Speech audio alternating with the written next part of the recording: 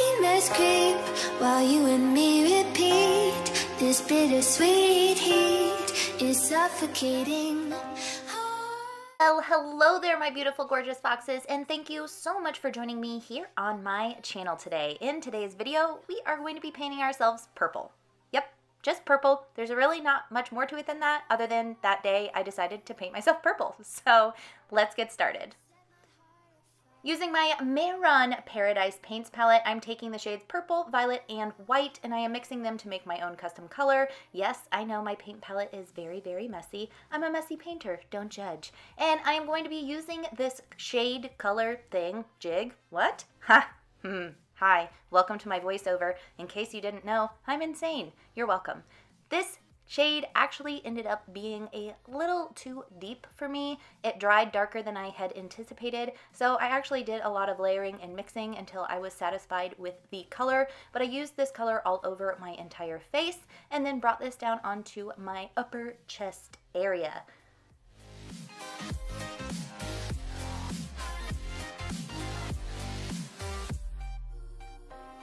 With crimson secrets and forbidden bliss, can't stay still, don't stop. So here you can see that I'm going through and I'm kind of pre-highlighting my face with the paints. I typically, when doing body paints like this, only do this with the powder, but because, like I said, I wasn't achieving the exact color that I was wanting from this, I wanted to go ahead and highlight with the paint as well, just to make sure that I really brightened and lightened this up, because I really wanted it to be more of a pale lavender, because I was afraid of looking like, you know, like a genie, or a purple people eater. I don't know.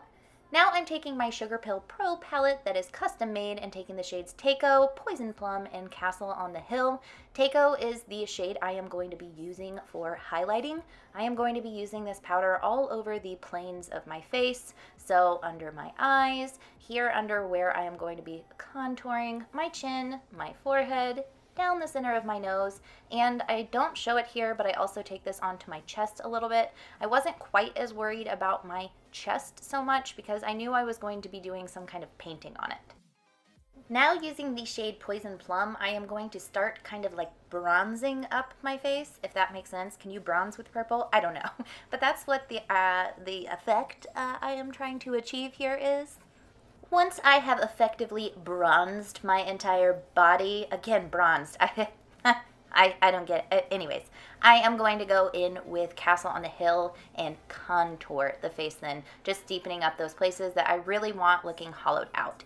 Here I am just really snatching that nose. Anytime I do a body paint, I really like to make sure the nose is super snatched, because I feel like that is the perfect time to be able to snatch that nose. Can I stop saying snatched? Snatched? What?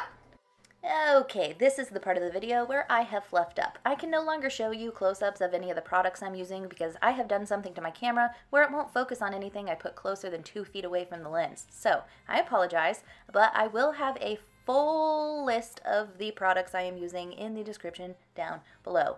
This product is from Wet n Wild. It is the Liquid Catsuit Eyeshadow in Vanilla Ice Cream. Ooh! Now I am taking this beautiful bronzy shade from the Midnight Masquerade palette from ColourPop Cosmetics, and I'm blending that right into my crease and really dragging that out and making it dramatic. When do I not do that? I just have to, okay? And then I am going to take this really pretty lavender shade from Odin's Eye palette, and I am going to just kind of blend out that harsh line, and now I'm going back in with another deep bronzy shade from that Midnight Masquerade palette, and I am going to lay this on the outer corner and inner corner of my eye because we're going to create sort of a halo eye effect. And of course, blending the crap out of this so it all is nice and seamless.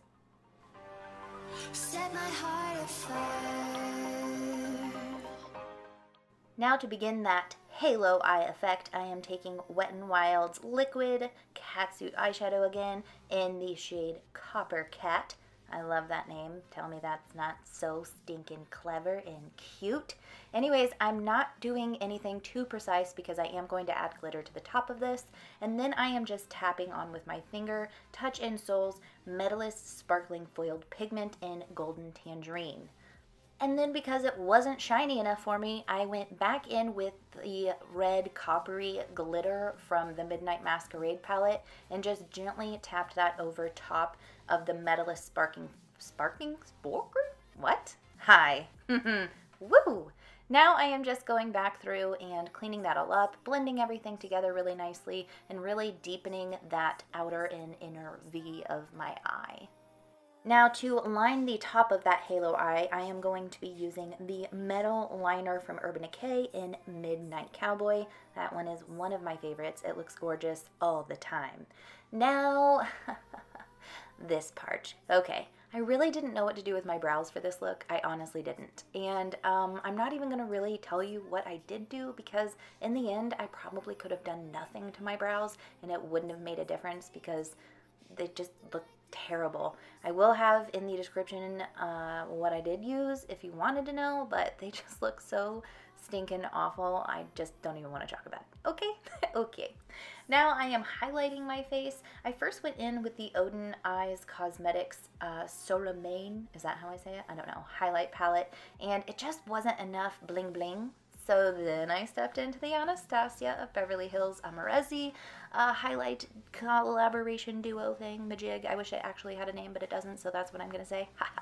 Anyways, now you can see that shine really pops, and it looks gleaming and glowing, and I just love it. Also, it has that really pretty, like, gold cast to it. I don't know. I'm in love.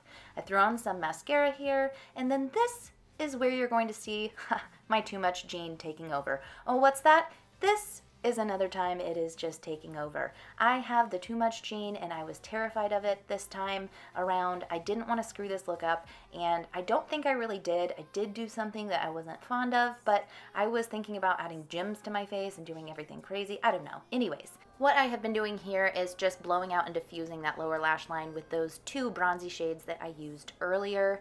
And oh, what is that? Oh, we have to see it again. Alrighty then. Now I am just going to apply some false lashes, my wig, lip to fill my lips as usual, and put in some contacts. So now we have our wig on, we're lip to filling, and I have decided to take a metal powder from Mayron with their mixing liquid, and the metal powder is in copper, and just make some drips on the neck. Now here is where the Too Much Jean kind of took over. The drips coming from me is nothing new. I like to do drippies. I don't know why, it just, something about it makes the makeup look like so cool to me. I don't know. It's probably not that cool, but I love doing the drippy drippies off of my neck.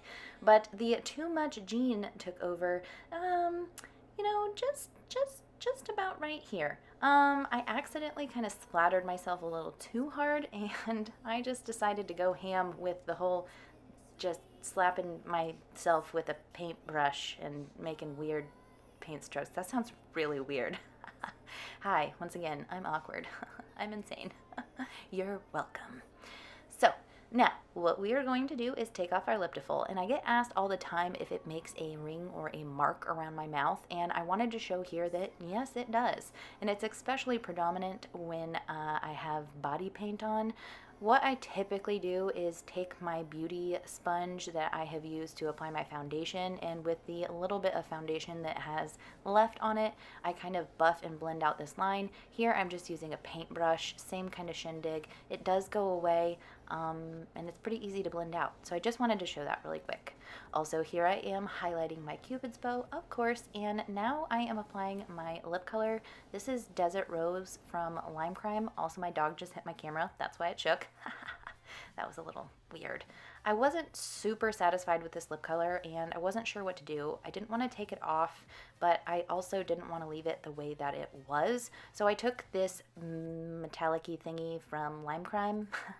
I'll have it down in the description down below. Anyways, hindsight, I actually really like how this looks now looking at it, but at the time I didn't. So I ended up covering it with the full-on plumping lip gloss from Buxom Cosmetics in the shade White Russian. And that is it, my friends. This is the makeup look, except for one thing, my hand kept coming in frame, and I hate painting my hand. Let me reiterate words. I decided to paint my hand. I really hate painting my hand. That's what I was going for. Reiterate, painting my hand, not so bueno.